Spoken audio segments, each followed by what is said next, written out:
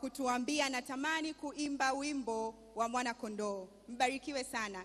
Na wakati huu naomba kuwaleta kwenu kwaya ya Tangaza kwa ajili ya wimbo wao mzuri anatuambia anakuja. Tangaza, karibuni sana. Naam, tunaendelea na vipindi vyetu na baraka zinaendelea kumiminika mubashara kutoka hapa Kinyerezi. Ni kuambie tu ya kwamba unaweza ukapata huduma ya maombi ama kuuliza swali, au wakati mwingine unahitaji ushauri, basi tafadhali fanya mawasiliano kupitia namba zifuatazo: 0759 41 90 23. Nitarudia hiyo, 0759 41 90 23, na namba nyingine ni 0759 69 80 43, 0759 69 80 43. Amina. Basi wakati na muda huu tunamleta kwenu mchungaji Migombo baada ya kwaya kuimba, ambaye atakuja na somo zuri sana linalosema mawasiliano katika ndoa sehemu ya pili. Jana tulikuwa na mawasiliano katika ndoa sehemu ya kwanza. Leo ni sehemu ya pili. Kaa kwa makini kusikiliza. Kama mwenzako hajafika, chukua simu, mtumie message ili na yeye aweze kubarikiwa. Karibuni sana. Amen.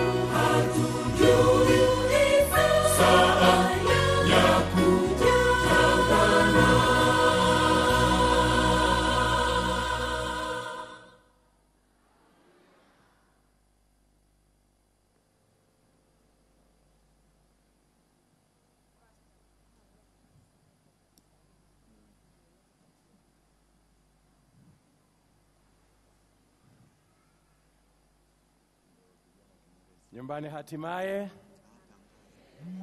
Tunasemaje jamani kwa waimbaji hawa na wimbo wao? Bwana asifiwe sana. Napenda kukaribisha ndugu msikilizaji, mtazamaji, rafiki yetu mahali popote ulipo, iwe ni nyumbani, iwe ni hotelini, iwe ni kwenye basi, iwe ni shambani ukisikiza simu yako kwa redio, mahali popote ulipo, iwe ni kwenye mtandao. Leo ni siku nyingine ya pekee na naamini kwamba Mungu atakubariki pamoja nasi. Karibu sana katika kipindi chetu hiki ambacho tunaangalia mambo ambayo ni ya muhimu sana katika nyumba zetu, katika familia zetu na katika mawasiliano yetu. Jana tulikuwa na wakati mzuri, tuliangalia mambo machache ambayo yanagusa mawasiliano, na nilisema jana ilikuwa ni sehemu ya kwanza ya somo la mawasiliano, na siku ya leo tutaendelea na sehemu ya pili ya mawasiliano katika ndoa. Tulipokuwa tukiangalia jana, tuligundua mambo kadhaa. Tuliona kwamba ili mawasiliano sio tu kwamba ni muhimu, lakini kuna tofauti kati ya jinsi wanaume na wanawake wanavyowasiliana. Tukaona pia kwamba kule tulikolelewa, mazingira tuliyokulia, wazazi wetu, wote hao wametulea kwa namna ambayo tabia zetu na jinsi tunavyowasiliana vinaaksi hayo malezi ambayo tulikuwa nayo. Kwa hiyo siku ya leo ningelipenda tuendelee kuangalia mambo hayo kidogo. Tulimalizia jana kwa kuzungumza mambo ambayo yanaweza kusaidia kukuza mawasiliano. Moja, tuliona kwamba ni lazima kila mmoja katika familia, baba na mama, wawe tayari kufunguka mioyo yao. Wawe tayari kufungua mioyo yao kwa waenzi wao. Ukubali kushiriki hisia zako. Ukubali kushiriki yale yaliyoko moyoni. Mawasiliano, wengine wanasema ni two-way traffic, hayawezi kunoga kama yanatoka kwa mtu mmoja. Mazungumzo hayawezi kunoga ikiwa mmoja anazungumza na mwingine hazungumzi. Hayawezi kunoga kama mwanamume yuko tayari kushiriki hisia zake na mawazo yake na yale yaliyoko moyoni, wakati mwanamke hayuko tayari, na vivyo hivyo kama mwanamke yuko tayari na mwanamume hayuko tayari. Tukaona pia kwamba lazima hawa wanandoa, ninyi mlio kwenye maisha haya ya mahusiano, na inawezekana sio tu wanandoa, inawezekana ni wewe mzazi na watoto wako, inawezekana ni wewe mtoto na wazazi, na wakati mwingine ni mtu ambaye ni wa karibu sana kwako, mtu ambaye kama mahusiano hayo na mawasiliano yakiharibika, basi yanawaathiri ninyi wote maisha yenu. Kila mmoja wenu lazima jifunze kuwa msikivu, kuwa tayari kumwelewa mwenzako kabla hujarukia kuzungumza. Mama anapozungumza, baba ampe nafasi ya kumsikiliza. Baba akizungumza na mama amsikilize pia. Lakini tuliona kwamba watu wana style mbalimbali. Tukagundua kwamba kuna watu ambao wao wanapowasiliana ni kama wanashusha ndege. Hawajali jinsi wanavyowakilisha ujumbe, wao lengo lao ni kufikisha ujumbe. Na wakati mwingine inatokea ajali kama inayotokea hapa. Bwana asifiwe sana. Na kwa sababu hiyo, wakati mwingine ni muhimu sana kujua aina au mtindo wa jinsi unavyowasiliana. Kwamba je, wewe unawakilisha ujumbe wako namna gani, na mke wako au mwenzi wako anawakilisha ujumbe namna gani? Kama mmoja anapenda kuzungumza kama mtu anayetaka kufurahia safari na mwingine anataka kushusha, basi hakikisha kwamba unaelewa hiyo hitilafu na muweze kurekebisha. Tukaona pia kuna watu ambao wao wanafikiria kwa sauti, wanaita loud thinker, wanafikiria kwa sauti. Mtu akihisi kitu tu basi anakizungumza hicho kitu mara moja, bila kujali kwamba kuna mwingine anaongea, na hiyo inaweza ikamfanya huyo mtu anayeongea akashindwa kuendelea, akasahau alipoishia, na kwa hiyo yale mazungumzo yakawa yameishia mazingira hayo. Sasa moja ya vitu pia tuliona kwamba lazima tafuta kuwepo kwa mawasiliano yaliyo utambue mawasiliano yasiyohusisha maneno. Unavyowakilisha ukweli wako, hisia zako, kumbuka tu kwamba si maneno unayosema ambayo ni kitu cha maana. Unavyoyasema. Nakumbuka wakati fulani nilikuwa napita Urusi kwa mara ya kwanza, na Warusi sio lugha yao, na mmoja akanisalimia kwa Kiingereza akasema good morning.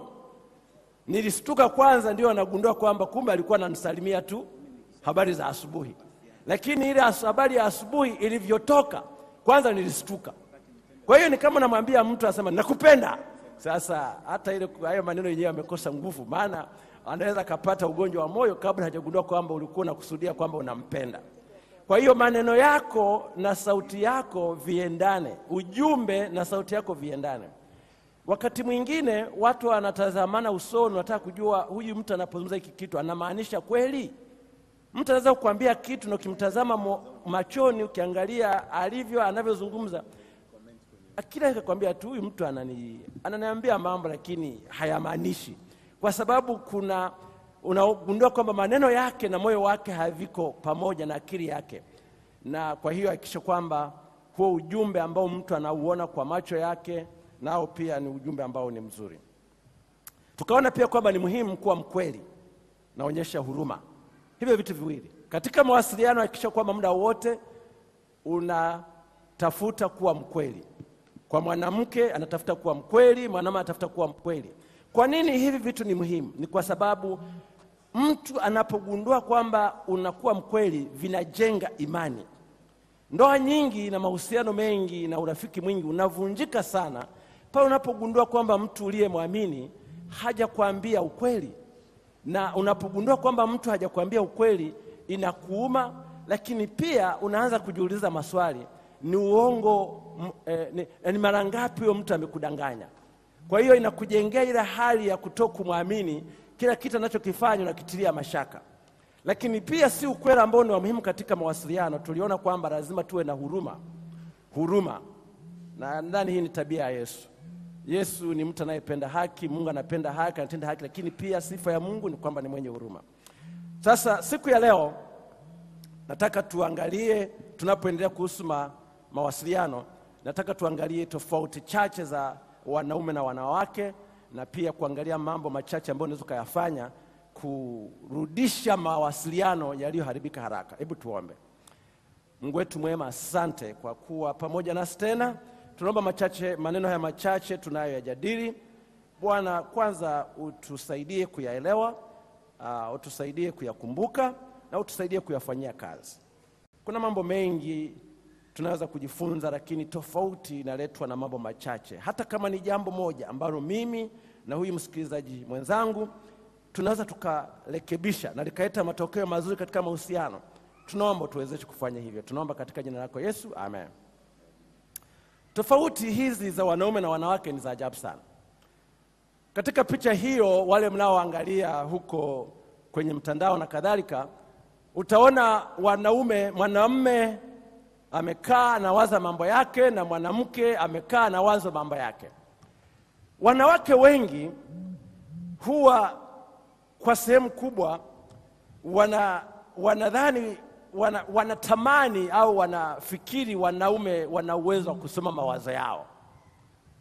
Mwanamke anafikiri mwanamume anapaswa kujua mke wake anachopenda, anachofikiri.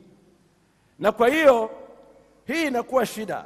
Mwanamke anashangaa mume anapomuuliza nikupe zawadi gani au ni kitu gani anachokipenda. Mwanamume katika mawazo yake anasema si unatakiwa kujua, yani saa hizi miaka 3, miaka 10 kwenye ndoa, miaka 20, hujui kitu unachokipenda. Unauliza ni zawadi gani? Unauliza mwanamke katika mawazo yake anategemea ujue vitu hivyo. Kwa hiyo nikana kwamba wanadhani tunajua wanaume. Ninyi wanaume wote mnanisikia ndugu zangu? Mwanamume anataka uwe nabii, mwanamke anataka uwe nabii, ujue anachokiwaza kichwani. Akisikitika, akihuzunika, ujue anachokiwaza ukishughulikie. Kwa hiyo wanashangaa sana wanapokuwa wanapitia uzoefu fulani, halafu mwanamume hajui kinachoendelea, halafu anakuja anauliza, kwani vipi, mbona uko kimya, mbona unaonekana na huzuni? Halafu anajiuliza, yani hilo swali kweli unaniuliza? Na wakati huo anajiuliza kwamba wewe hujui kwamba wewe ndio sababu ya mimi ya kuwa huzuni na kuwa na huzuni. Mwanaume hana habari kwamba siku hiyo asubuhi ameingia kwenye matatizo, amesema kitu kimeongeza matatizo, halafu anauliza tena kabisa kwa ujasiri, kwani imekuwaje? Mwanamke anamshangaa, ndiye anamuongezea jazba na hasira, alafu anamfanya asema kwamba huyu mwanaume huyu yuko kwenye ulimwengu mwingine. Wanawake wanadhani kwamba tunatakiwa kujua hivyo. Sasa kwamba ni halali si halali, wanaume tunatakiwa kujua kwamba wanawake wanategemea tujue kilichoko mawazoni. Sasa hicho ni kibarua, sio kibarua wanaume. Jamani, wanaume mpo? Yaani hivi mke wako anataka ujue yanayomsumbua. Sasa kama hujui, imekula kwako. Maana ndivyo anavyotegemea. Kwa hiyo wakati mwingine huwa anajihurumia, halafu nahurumia wanaume wenzangu. Kwa sababu inabidi tujishughulishe kweli. Tutafute kujua huyu mwanamke ambaye Mungu ameweka katika nyumba zetu. Na nadhani mwandishi yule aliposema kwamba wanaoingia katika ndoa wameingia katika shule ambayo hawatafuzu, nadhani alikuwa anamaanisha wanaume. Kwamba wameingia shule, inabidi kila siku wafanye homework, inabidi wasubmit, wafanye mitihani, na ni ngumu kila siku. Lakini hiyo ndio hivyo. Ndivyo Mungu alivyowaumba, hakuna makosa katika kazi ya Mungu, na ndio matazamio yao.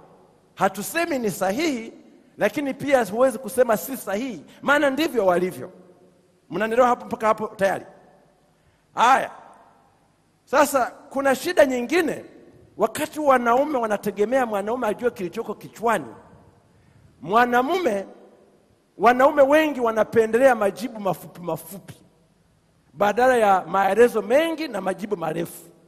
Habari za leo nzuri. Chakula ndio. Mwanangu, tunaweza tukaongea kidogo? Kwa sasa hivi kuna kazi moja namalizia. Wakati anakuambia hivyo, anaendelea kumalizia na kazi yake hiyo. Anasema naangalia mpira kidogo. Wakati huo ameshageuka, anaendelea kuangalia mpira. Sio kwamba anangoja muelewane, yani hapa ameshamaliza.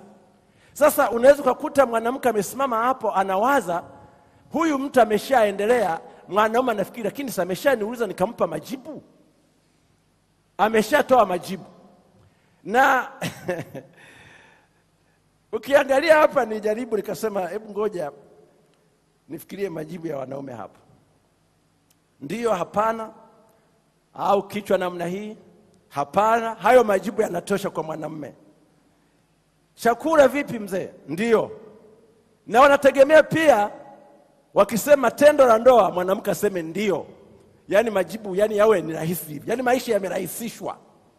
Ndiyo, hapana, baadaye. Hakuna maelezo zaidi. Mke akisema mzee hela imeisha, naweza kutumia pesa ile kwenda na hapana. Majibu rahisi. Naomba tuongee, naangalia TV. Majibu rahisi. Hebu fikiria wanaume wote walioka hapa, kama unakumbuka mara ngapi tumetamani majibu yawe mafupi na tuendelee na shughuli zetu. Hebu kama ni kweli nyosha mkono jamani. Hasa saa za jioni, umechoka, umerudi nyumbani. Unataka maongezi marefu sana, mafupi tu. Sasa na rafiki yangu mfanyakazi mmoja, tunafanya kazi naye, huwa anajisifu kwa kuwa na uwezo wa kuandika email fupi kuliko wengine ofisini. Email zake ni fupi. Lakini anajisifu zaidi kwa kuandika majibu mafupi unapomwandikia email. Yaani kama ni sifa. Na nimeona watu nao siku hizi wameingia kwenye mtindo, wanaandika email, wanaita auto reply kwa Kiingereza. Unamwandikia mtu, basi kuna jibu limeandaliwa tayari ya kukujibu kwamba email yako imepokelewa, itashughulikiwa. Wangapi wana vitu vya namna hiyo? Huo ujumbe tutakao upata na hutapata mwingine kwa wanaume wengine. Ndio huo ujumbe umepata. Hata email mtu hajasoma, lakini tayari email imeshajibu kwamba email yako imepokelewa, asante, itashughulikiwa. Ujumbe mfupi. Sasa haya majibu mafupi kwa mwanamke inaacha ujumbe tofauti. Kama vile ambavyo ile hali ya wanawake kutaka tujue mawazo yao inavyoacha ujumbe tofauti, inaacha hasira na frustration kwa mwanamke, kwa mwanamume. Kwamba usiniambie kama una shida, usiniambie. Mwanamke anasema nikwambie nini wakati unatakiwa kujua. Na huyu mwanamke naye anakuwa frustrated na haya majibu, maana anachotafuta ni mahusiano. Anataka kuwa na mahusiano, relationship. Na mahusiano kwa mwanamke hayawezi kufanyika kwa majibu mafupi. Lazima kuwe kuna kuzungumza na kumtazama usoni. Kwa hiyo anaondoka na ujumbe kwamba huna muda na mimi. Kama huna muda na mimi, maana yake ni kwamba hunipendi. Maana yake ni kwamba hunijali. Wewe na kompyuta yako, wewe na simu yako. Wangapi wanaume wanalalamikiwa na ume zao kuhusu simu zao na kompyuta? Jamani, hebu nyosha mkono, Bwana asifiwe sana. Muda tunaotumia kwenye vyombo hivyo. Kwa hiyo ujumbe unaoenda ni tofauti na ule ambao wewe uliyekuwa unatoa majibu sio uliyokusudia. Wanawake, ukiangalia picha hii, wale mnaoangalia utagundua kwamba mawasiliano yamekatika. Mume anaendelea na shughuli zake kwenye kompyuta, anaonekana kama na chati, amefurahia kitu. Na mwanamke kwa namna moja au nyingine ameudhika kwa sababu hajapata attention anayopaswa kupata. Ameuliza swali, ametaka kuongea, amejibiwa jibu fupi, na kwa silika ya mwanaume anadhani hilo jibu linatosha. Anaendelea na shughuli zake. Mwanamke amegeuka, moyo unamuuma, anawaza sasa, nimeolewa au sijaolewa? Nina mume au sina mume? Au ni mawazo yanawezekana yanaendelea kichwani. Kwa nini hanioni? Na inawezekana siku ameenda kutengeneza nywele. Amekuja amejileta tu mbele zako ili umuone. Ili umwambie, umependeza leo. Au inawezekana kanunua nguo mpya. Amevaa kitu fulani hivi ambapo anatamani ukaone. Halafu sasa ndio umejibu yale majibu mafupi bila kumwangalia. Anakaa hapo, anaangalia ile investment ambayo amefanya tangu asubuhi ili wewe umuone. Mtu ameanza asubuhi, anafanya investment, anawekeza kwenye maisha yake ili ukimuona ugundue kwamba kuna kitu. Umependeza. Halafu umempa majibu hata hujainua kichwa. Sasa anageuka na nyongonyea. Ukimaliza mambo yako, unashangaa una mtu aliyenuna. Halafu inawezekana na tumachozi tunatondoka. Halafu anasema, mama fulani, kumekuwaje? Halafu na yana kushangaa kwamba hujui kilichotendeka, maana ndio tu dakika chache zimepita umemtenda. Yaani hicho kilichotokea ni wewe. Kwa hiyo inatokea hiyo ndio inaita communication hapo imekatika, mawasiliano yamekatika kwa sababu tu ya jinsi ambavyo tuko wired kichwani. Wanawake wanapendelea kuongea na kuonana uso kwa uso. Uongo kweli wanawake? Wanataka kuonana.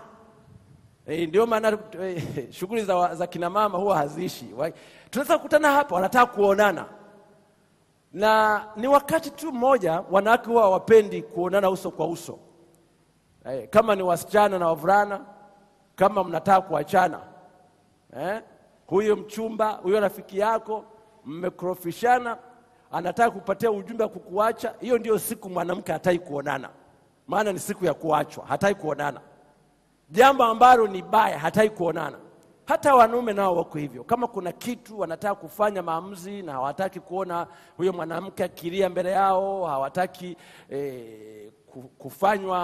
kuingia kwenye mazingira kutaka kuwa na huruma, na wao hawatataka kuonana. Hivyo vitu vinafanana.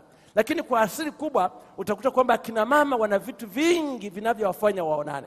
Wanawake wanatafuta sababu za kuonana.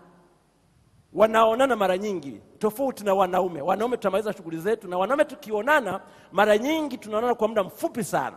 Kama ni vikao viishe haraka, tuachane, hakuna kusocialize. Labda kwa wale wanaotumia vinywaji wanaonana mahali ambapo wanakunywa, ndio hao wanataka wataonana halafu waendelee kunywa. Lakini tofauti na hivyo wanaume wanataka kufanya mambo yao haraka waondoke. Kwa hiyo unaona jinsi Mungu alivyotuumba, kila jinsia inahitaji fulani ambalo kwa namna moja au lingine linaweza kuleta changamoto katika mawasiliano, kwa sababu kuna expectation, kuna matazamio ambayo mmoja nayo na mwingine hayajui.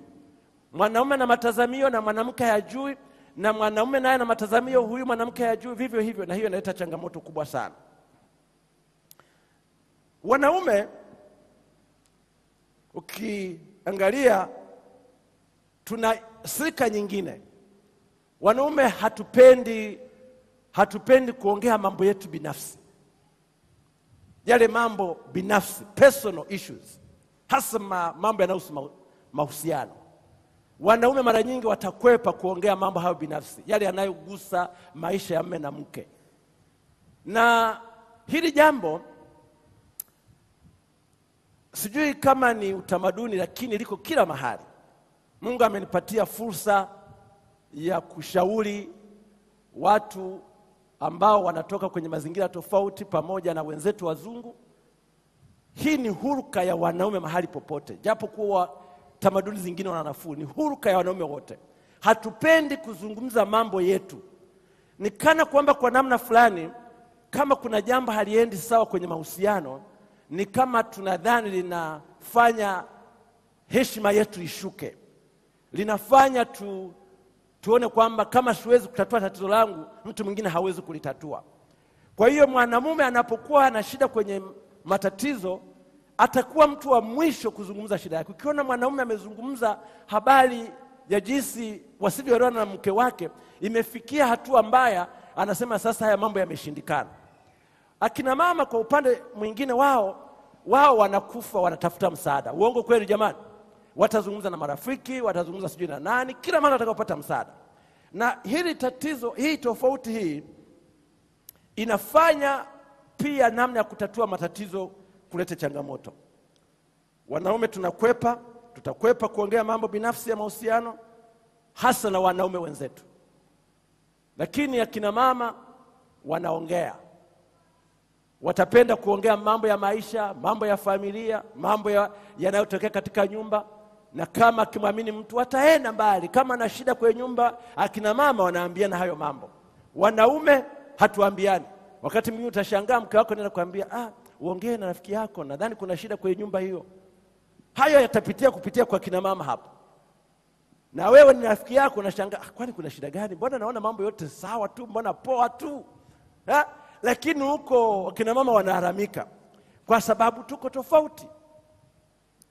Wanaume afadhali waongee mambo makubwa. Naita mambo makubwa. Tutaongea siasa, tutaongea matukio, tutaangalia mpira, tutaongea dini, vile vitu ambavyo havituhusu moja kwa moja.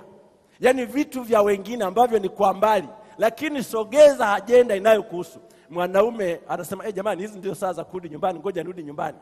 Hiyo kitu tunakwepa. Kwa hiyo hizi tofauti pia zinaingia kwenye maisha ya kila siku, kwamba ni rahisi mwanamke kutaka kuongelea kitu ambacho hakiendi sawa, na mwanamume anakuwa ni mzito kuongelea hayo mambo kwa sababu ni huruka zetu. Kwa hiyo ndio maana tunapozungumza juu ya mawasiliano, ni vitu hizi tofauti, ili tunapofanya jitihada ya kuongea mambo haya, tufanye pia tukijua kwamba kuna watu wako sensitive na aina ya mazungumzo kwa sababu ya huruka zao. Ukitaka kuongea na mwanaume jambo linalohusu maisha yake binafsi, basi kuna namna fulani itabidi ufanye, ili kwamba mpaka afikie aone kwamba labda ni muhimu. Hata kama si muhimu kwake, labda ni muhimu kwa huyu mtu ambaye Mungu ameweka katika maisha yake. Kwa hiyo unaweza kaona katika familia kuna shida, mmoja anataka kuliongelea na mwingine hataki kuliongelea. Aidha kwa sababu mmoja anaona kuna shida na mwingine haoni kama kuna nini, kuna shida. Na hiyo inasababisha kwamba hilo jambo liendelee kwa muda mrefu. Mwingine anasema, mimi kwa kweli sioni kama kuna shida, ila tu naona mama haridhiki na hiki kitu, au baba haridhiki na hiki kitu, kwa sababu ya mtazamo tofauti.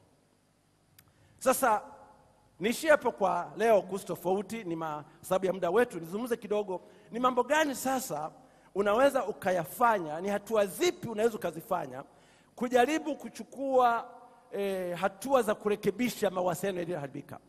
Katika kila tatizo kuna ufumbuzi. Kitu kimoja ambacho ningelitamani kama ningelikuwa na uwezo wa kupandikiza kwenye vichwa vyetu wote wanandoa ni kwamba kwanza hakuna ndoa iliyo kamili, kwa sababu hatuna wanadamu walio kamili. Uongo kweli jamani? Kila mtu ana matatizo, ana udhaifu, ana upungufu.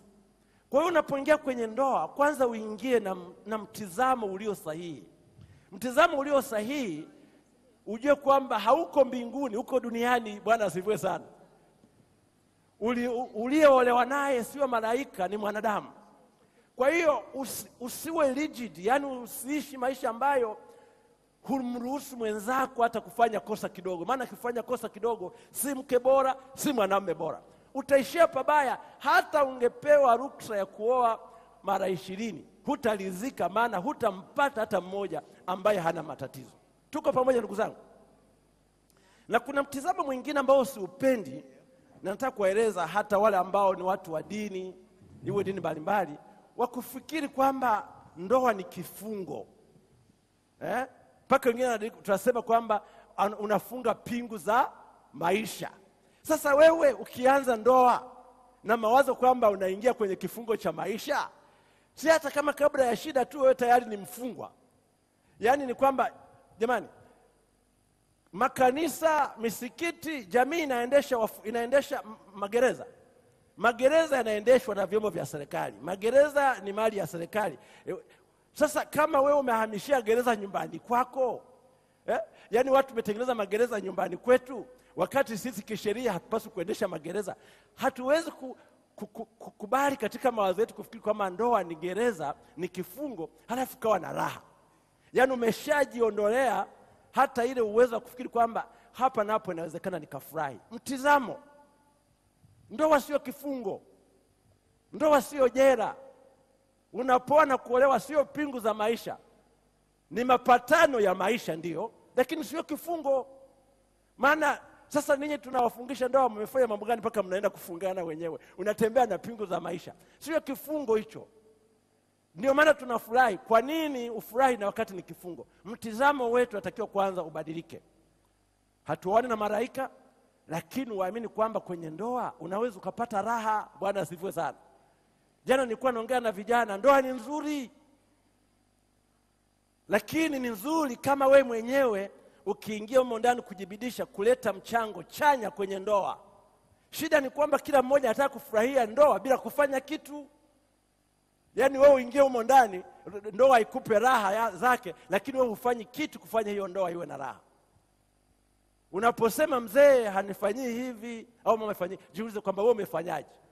Umefanya kitu gani ambacho kinamfanya akikukosa aone maisha yameharibika? Unajua kuna watu wengine kuna mama wengine mtu huwezi kusema, lakini kuna watu wengine mpaka wanawaza kwamba huyu mzee au huyu mama akifa nitamshukuru Mungu. Mungu angefungua vichwa vya watu. Unajua kitu Mungu alifanya, alitusaidia. Huwezi kuona mtu anafikiri nini kwenye kichwa chake.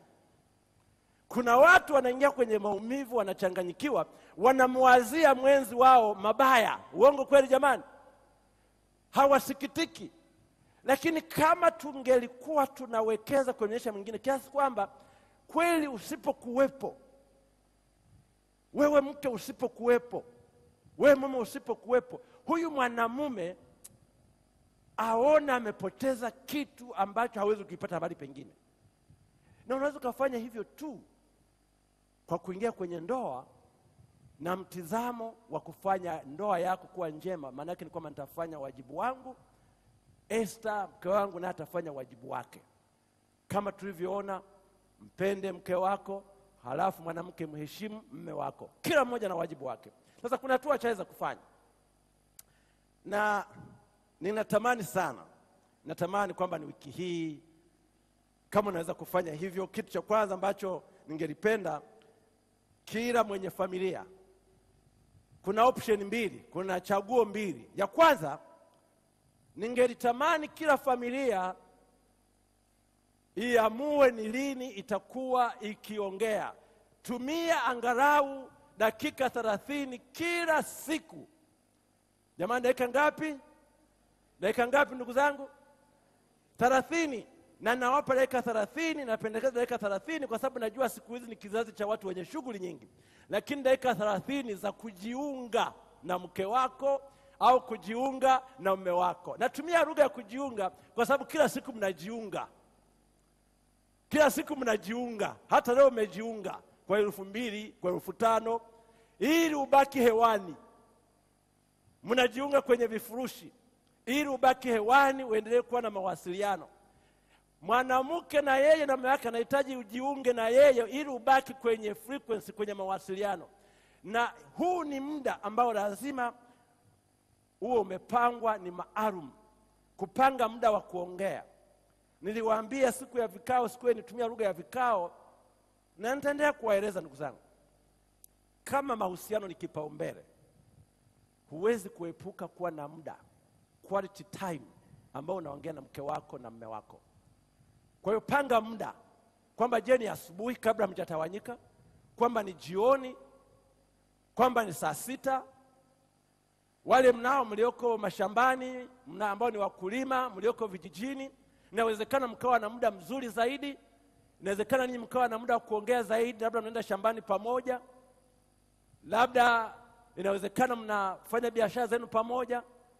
Lakini wale tunaoishi mijini, najua kuna changamoto. Wote mnaamka, mke anaenda njia hii, mume anaenda njia hii, wote mnarudi. Mnakumbuka jana niliwaambia moja ya changamoto ni shughuli nyingi. Lakini kama unataka kutunza mahusiano katika ndoa, lazima angalau dakika chache. Na hizi dakika chache 30 nazungumza sio zile dakika usema mtoto amerudi nyumbani au sijui mlinzi amefika. Hizi sio dakika nazozungumza. Nazungumza dakika ambazo mume na mke wanazungumza mambo yanayowahusu. Yanayowahusu. Yakikosekana basi mtazamane. Bwana asifiwe. Mkae tu mtazamane, mpeane pole. Lakini huu ni muda ambao kwa Kiingereza nasema ni kucheck in. Siku yako ilikuwaje? Huko uliko kwenda mambo yako yaliendaje? Uliniambia unasikia kichwa mchana, ni kwa sababu jana tulilala tumechelewa, labda mume wangu leo tuale mapema. Ni muda ule ambao ni personal, ni wewe na mke wako, hauhusu watoto, hauhusu nini, ni mambo yanayohusu sasa, yanayoleta kwenye ile kitu tunasema umoja wa ndoa. Wakati huo simu zizimwe. Bwana asifiwe sana. Simu zifanye nini? Jamani, watu wanaweza kungoja. Simu zifanye nini? Jamani, mbona hamsemi huko? Simu zifanye nini? Zizimwe. Hakuna atakaye kufa. Hata mama yako atangoja, baba yako atangoja. Jamani, zamani tulikuwa hatuna simu. Mbona watu walikuwa naishi? Mbona watu walikuwa naishi?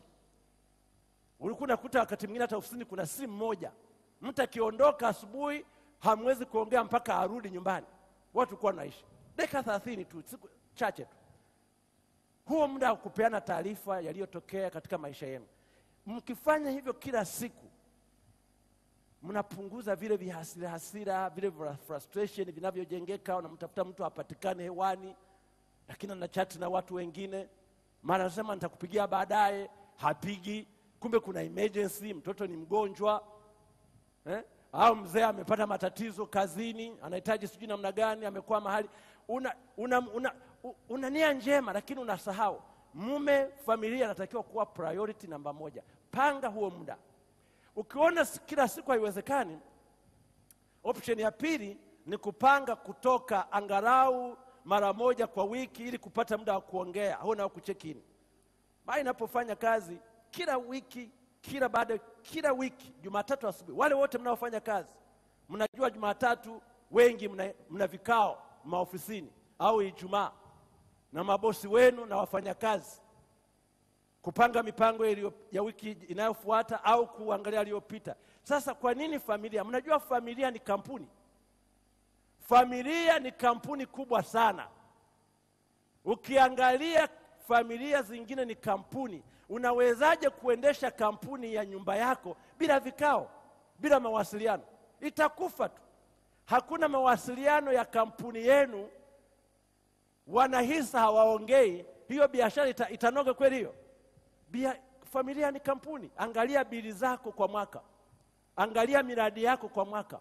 Angalia watu wanaokutegemea. Angalia transaction, pesa zinazotumika kutoka na kuingia. Familia ni kampuni kubwa sana.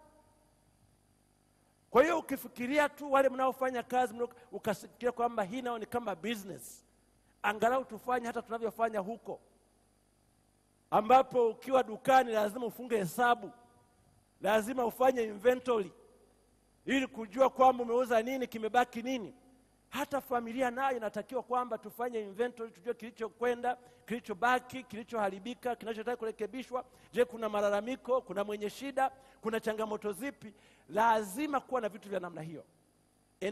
Familia ni kama kampuni, lakini kampuni wanaopendana. Bwana asifiwe sana. Sasa kama unaweza kumpa muda bosi wako, tena mwenyewe unajisalimisha, nimekuja bosi kwenye kikao, mke wako, kwa nini msiongee na nini? Kwa hiyo panga siku na muda maalum. Kama uweze kufanya kila siku, angalau mara moja kwa wiki, ambao mnasema kuna muda maalum. Je, ni Jumatatu? Je, ni Jumapili? Na wale ambao tunafanya shughuli ambazo tunapaka tuweka vitu kwenye kalenda, weka kwenye kalenda. Hata mtu akisema bosi, mzee naomba nikuone Jumatatu. Okay, saa ngapi? Saa 12. Saa 12 siwezi, na appointment fulani. Unaja kueleza na appointment na mke wangu, lakini unajua kwamba huo muda haufanyi nini? Hauguswi. Tufanye Jumanne kwa sababu umelinda huo muda. Na kama kuna kitu kweli cha dharura, basi nasema ngoja kwanza nicheke kitu fulani. Nenda kwa mama, nenda kwa mume wako, kuna kitu kimetokea hiki, kuna hivi, tunaweza tukabadilisha muda wetu wa kukutana na kuongea mambo yetu ikawa siku fulani. Utaona mabadiliko makubwa sana. Mimi nawashuhudia kitu ninachokizungumza nimekifanya. Utaona mabadiliko makubwa sana katika maisha yenu. Utakuta kwamba hakuna ule mrundikano wa vitu ambavyo vinabaki kifuani bila kusoviwa, bila kutatuliwa. Unapofanya hivyo, makusudi yake ni kutafuta ile kuwa na umoja katika ndoa. Umoja ambao unawafanya muweze kukaribiana. Ule umoja ambao tulisema kwamba lazima muwe na harmony of the mind. Mawazo yenu, mipango yenu, mmeiongea, mmefikia mahali ambapo mna mwelekeo mmoja. Mnajua mnakokwenda, mnajua mtafikaje, na mna shauku ya kwenda huko. Lakini pia katika kufanya hivyo, mnapata mle mshikamano wa hisia zenu, kuhurumiana. Mnaweza kutazamana ndani ya mioyo na kujua kila ambacho mwenzi wako anakifikiria, na ukajua namna ya kumtia moyo. Na mwisho mnapata ule muafaka wa kuwa na nia moja. Mnaendelea kuwekeza kwenye ndoa na kuwekezana katika maisha yenu. Unamjali na unajali ndoa yako. Huyu mwanamume na huyu mwanamke watafurahi, na mwisho familia itafurahi. Niwaombe wiki hii homework, hata kama hujui nini, pangeni, angalieni, muongee mume na mke, ni lini tunaweza kuwa tunakutana, ni masaa yapi jioni tunaweza tukaongea, ili muone kama hili jambo linaweza kuleta mabadiliko katika maisha yetu. Bwana apate kuwabariki sana. Hebu tupate kuomba. Asante Mungu wetu, unatamani kuona familia zetu zikifanikiwa. Utusaidie kuwa na utashi, utusaidie kufanya mabadiliko yanayowezekana wote kwa pamoja, ili tupate kunufaika katika umoja huu na ndoa ulizotupatia. Tunaomba katika jina lako Yesu, amen.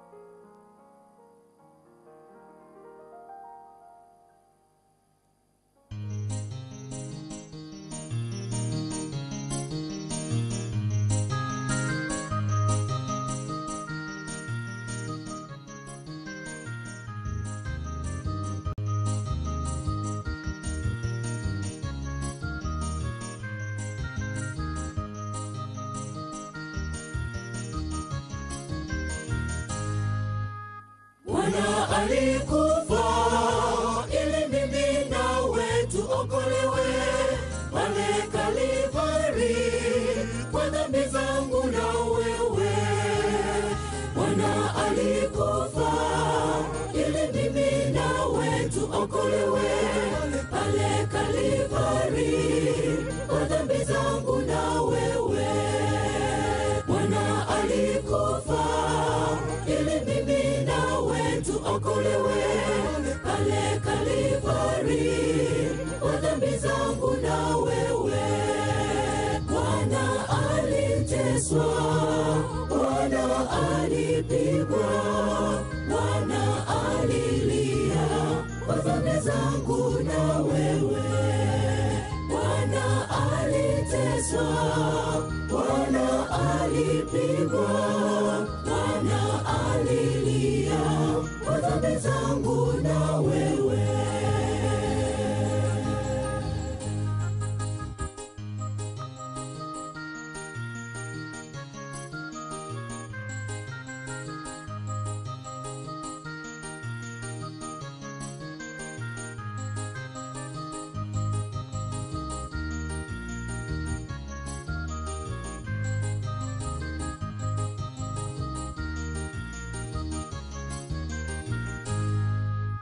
Eloi, Eloi, Mungu wangu mbona umeniacha?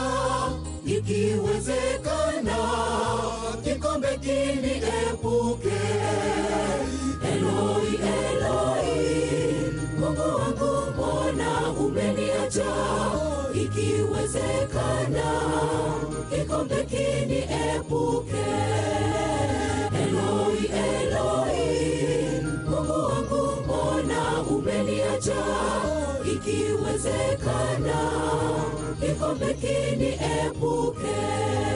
Bwana aliteswa, Bwana alipigwa, Bwana alilia kwa dhambi zangu na wewe. Bwana aliteswa, Bwana alipigwa, Bwana alilia kwa dhambi zangu na wewe. Bwana aliteswa, Bwana alipigwa, Bwana alilia kwa dhambi zangu na wewe. Bwana aliteswa, Bwana alipigwa, Bwana alilia kwa dhambi zangu na wewe. Bwana aliteswa, Bwana alipigwa, Bwana alilia kwa dhambi zangu na wewe.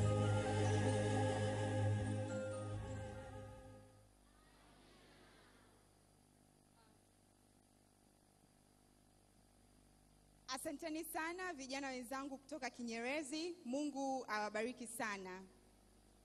Amina. Asante sana vijana wa Kinyerezi. Ni kukaribishe tena mpenzi mtazamaji na msikilizaji wa matangazo haya kutoka hapa Kinyerezi mubashara kabisa, na nikukumbushe tu mwanzoni tulikutajia namba ambazo unaweza ukapiga hapo na kupata huduma ya maombi, majibu ya maswali yako, lakini pia na ushauri. Pamoja na namba hizo, tumia pia namba hizi ninazo kwenda kuzisoma hapa. 0763 39 39 09. Narudia 0763 39 39 09, na nyingine ni 0625 35 44 63.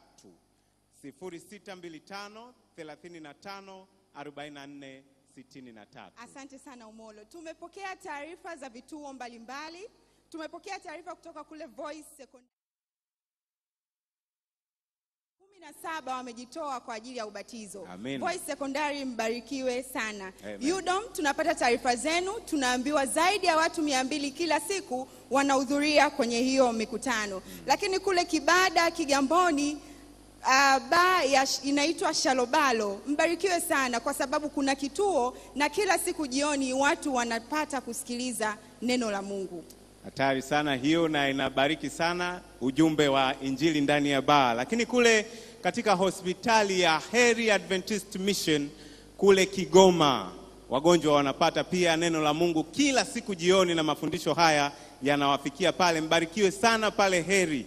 Lakini pale Mabatini Mwanza kuna kituo kikubwa sana ambacho kinahudhuriwa na watu zaidi ya 200 kila siku. Mbarikiwe sana hapo Mabatini. Pale Pasiansi Mwanza pia, katika ile stendi ya Pasiansi watu zaidi ya 400, na ukiangalia picha yao hapo unakuta wametawanyika sehemu kubwa mpaka karibu na barabara. Mbarikiwe sana. Amina. Watu wa Sakaya, Mungu aendelee kuwabariki. Na kule Chalinze watu 39 wamejitoa kwa ajili ya ubatizo, na bado wanaendelea kuwa na vituo 25, na Yesu anazidi kuinuliwa. Amina. Mungu awabariki sana. Mtende Singers na wakaribisha kwa ajili ya wimbo, na baada ya Mtende Singers kumaliza kuimba, basi tutaketi kumsubiri mhubiri. Ni kualike tena jioni ya leo mpenzi mtazamaji na msikilizaji kwa ajili ya baraka za pekee za somo la jioni ya leo. Mungu anao ujumbe pia kwako leo ambao unasema kushinda katika kushindwa. Kushinda katika kushindwa. Baki nasi uendelee kubarikiwa. Amina. Tusimame wote tunapoimba.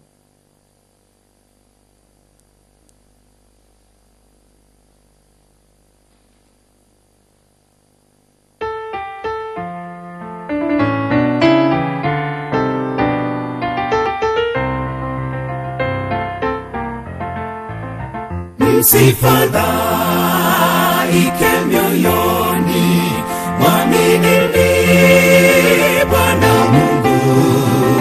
Bwana Yesu aliahidi, alipona situwepo. Siku moja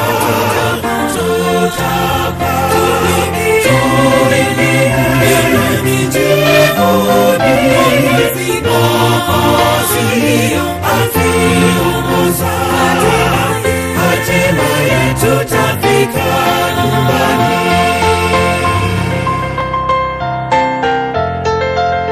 Kwa maana wenyeji wetu sio hapa duniani, makao yetu ni mbinguni aliko Yesu Mwokozi. Siku moja tuingie mbinguni, Mwokozi akiongoza, hatimaye tutafika nyumbani.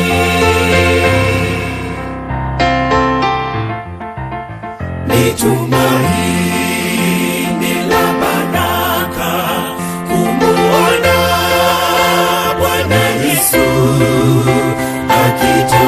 akitokea mawinguni, atupeleke nyumbani. Siku moja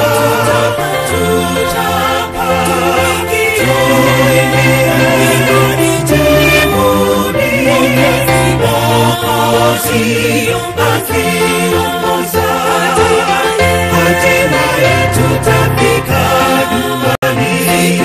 Siku moja tuingie mbinguni, Mwokozi akiongoza, hatimaye tutafika nyumbani. Siku moja tuingie mbinguni, Mwokozi akiongoza, hatimaye tutafika nyumbani. Hatimaye tutafika nyumbani. Hatimaye tutafika nyumbani.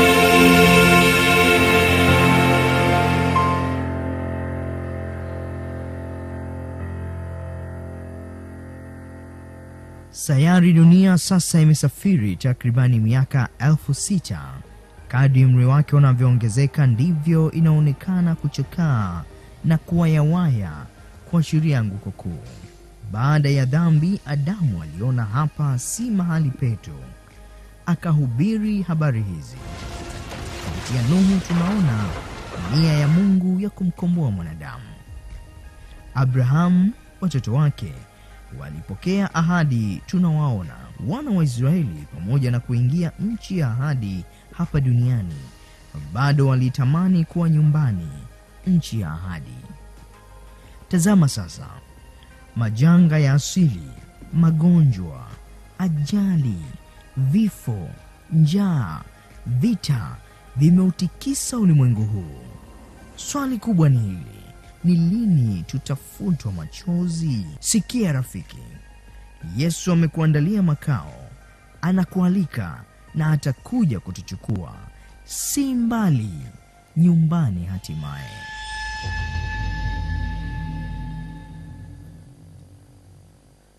Kinyerezi mwaka 2019, nyumbani hatimaye. Jioni ya leo Mungu wetu ni mwema na ametubariki tena kwa mara nyingine kuwepo katika vituo mbalimbali ndani ya taifa la Tanzania na nje ya taifa la Tanzania, na pia hapa Kinyerezi kanisa la Adventista wa Sabato. Jioni ya leo punga mkono papale ulipo, na kama unanisikia Bwana kubariki sana. Karibuni sana jioni hii ya leo, na mambo machache kabla hatujaingia katika somo la jioni hii. La kwanza, angalau kidogo tu nishiriki pamoja nanyi katika vituo mbalimbali tu kwa uchache mno, tukiwahimiza kuendelea kutuma taarifa zenu kupitia zile namba ambazo zinatolewa, ili zifikie taarifa hizo kwa watu wanaohusika nasi kwa uaminifu kabisa, kwa maana ya watumishi wa Bwana wanaotangaza hapa waweze kuwajulisheni kinachoendelea, vile Mungu anavyobariki watu wake. Watu wa Mungu wa Mpembe katika kijiji kile cha Nganga, pakani kabisa mwa Tanzania na Kongo, Bwana awabariki sana. Watu wa Mungu wanahudhuria kwa mamia katika kituo hiko, na Bwana awabariki mno.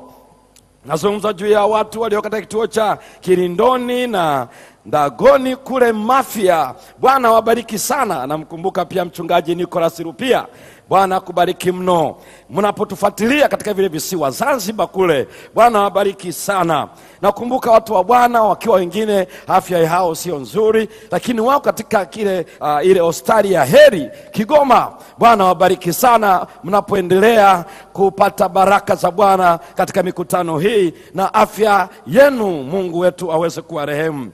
Watu wa Mungu walioko pale Suguti, Soma vijijini, Bwana wabariki sana, wanahudhuria kwa maelfu, na ukiwa pale Bwana wabariki mno. Tunawaombea neema ya Bwana.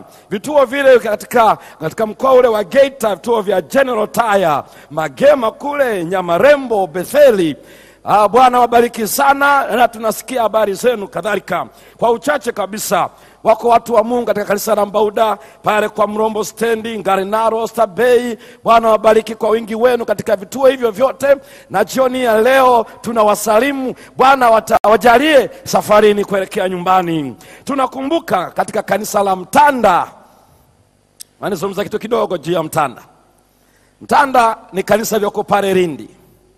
Miongoni mwa mambo makubwa ambao wamefanya katika conference hii, watu wa Bwana, wakurugenzi wamesambaa, wanatiana moyo na wachungaji wa mitaa kuona vituo vinavyoendelea na kutiana moyo. Na nikikumbuka hata leo nimewasiliana na mchungaji ambaye amenipatia taarifa hii, Maheriwa, akiwa pale katika mtaa ule wa Lindi. Lakini pia nimewasiliana na mtumishi wa Bwana, nitakueleza jina lake sio muda mrefu, ambaye amenijulisha pia kwa ndani zaidi juu ya mambo haya.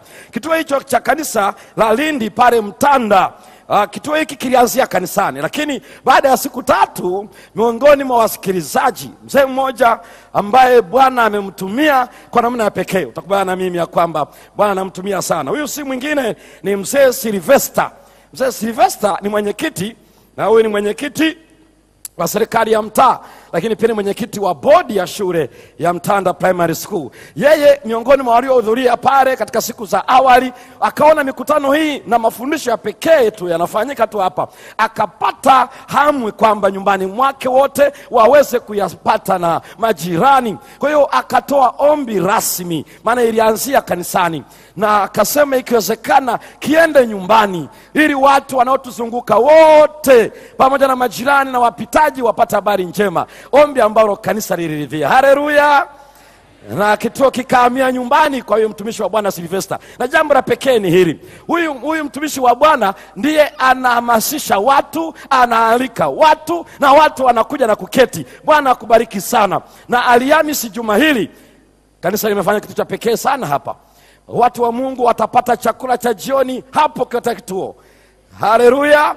Wasikilizaji wote na watazamaji hapo katika kituo cha Mtanda hapa nyumbani hapo kwa mzee Sylvester, kanisa limeandaa, watapata chakula cha jioni na kuendelea kupata mafundisho haya mbashara. Bwana wabariki sana. Pastor ukiwa pale, Pastor Mapima ambaye yuko pale na ratibu, sasa yuko kule Mtwara. Bwana wabariki sana. Lakini pia mzee Sylvester, Bwana akubariki mno.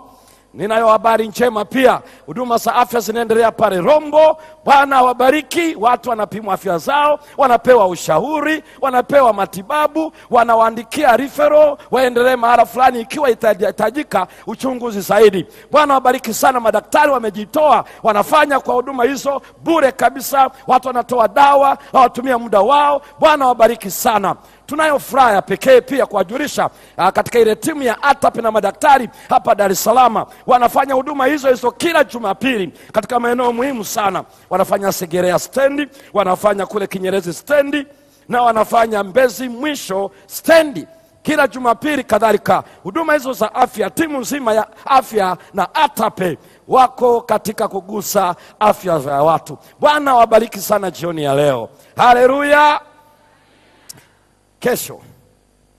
Kesho ni siku ya maombi na maombezi. Ni siku ya kusogea katika kiti cha rehema kwa ajili ya wagonjwa, kwa ajili ya mahusiano sisi na Mungu na wanadamu wenzetu.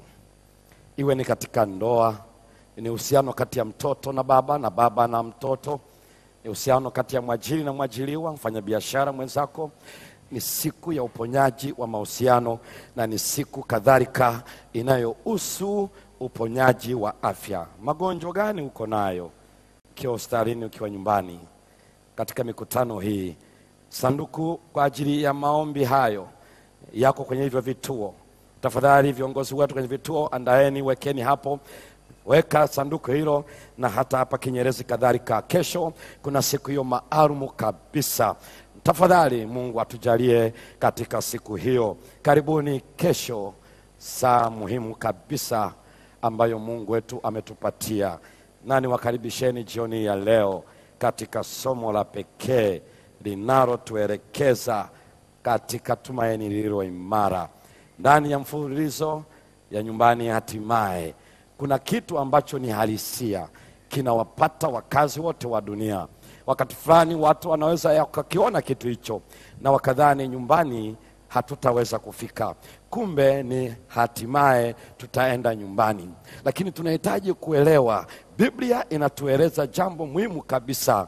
Hiki kinachotokea leo, kinachotokea kesho, na kitakachotokea miaka kadhaa, nini ufumbuzi wake tuwapo safarini kuelekea nyumbani hatimaye. Niwakaribisheni jioni ya leo katika siku hii tena yenye somo linalosema kushinda katika kushindwa.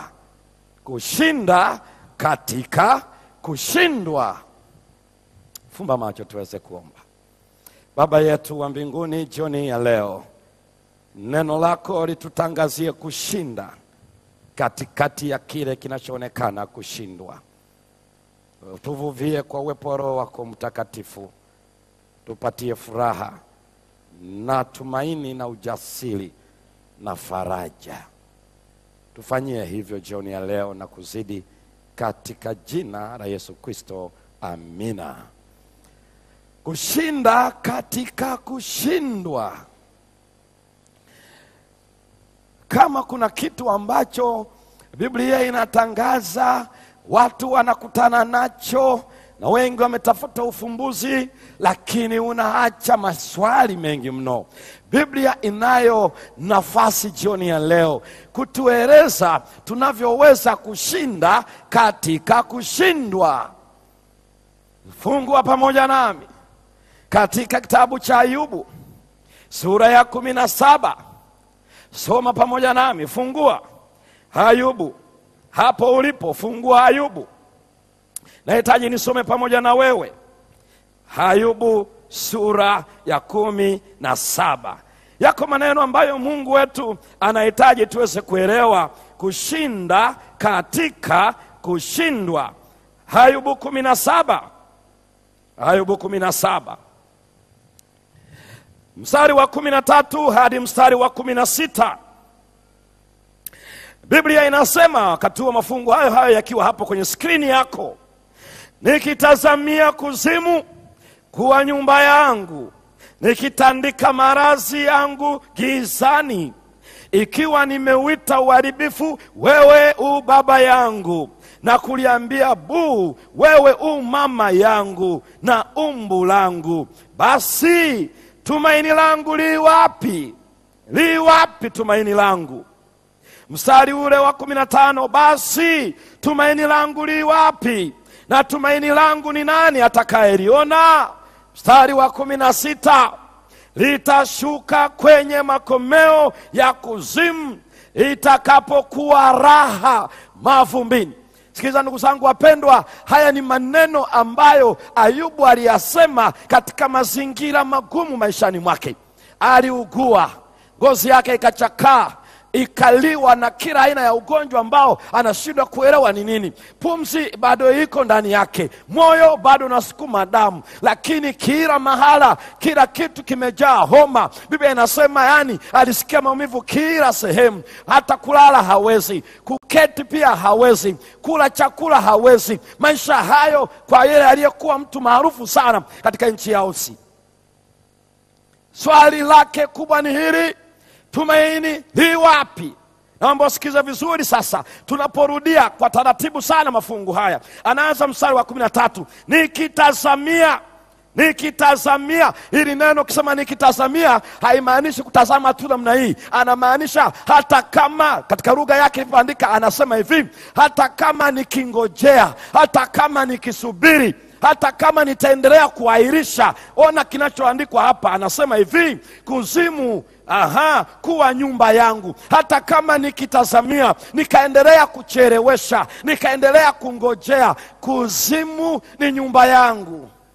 Ni nyumba yangu, kuzimu ni nyumba yangu. Nasikiliza anavyoelezea kama ni nyumba yake. Sema nikitandika marazi yangu gizani.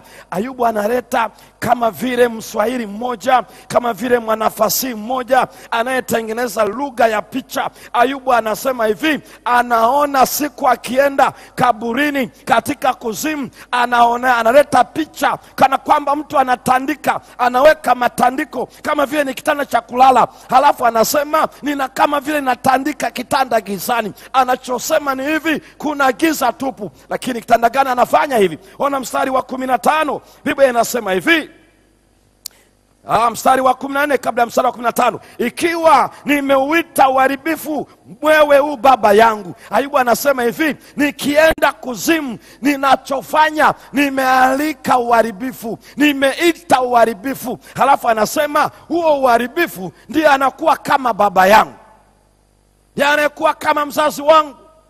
Wakati ambapo uharibifu unakuwa kama mzazi, anachosema ni hivi, mtu akifa uharibifu ndio uhusiano wake.